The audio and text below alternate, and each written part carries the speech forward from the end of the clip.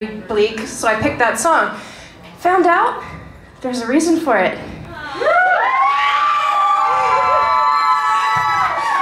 So I found out I'm pregnant, and my friends tell me it's normal to be mental, so yay me. I got the best Christmas present of all. So yeah. Anyway, our next performer is Roxy, and she's going to be doing something kind of dark about war and death and the spirit. Yeah, so we're gonna go there. It's dark, it's the season for it, right?